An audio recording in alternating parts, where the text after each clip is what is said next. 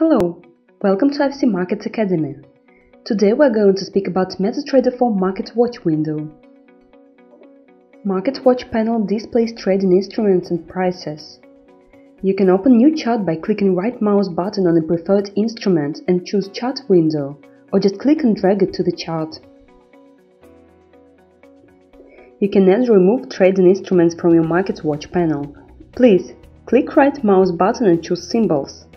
The new window will be opened. That is Instrument Browser.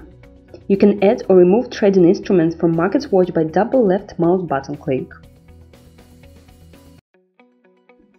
You can add Spread to the Market Watch panel by clicking right mouse button and choosing Spread.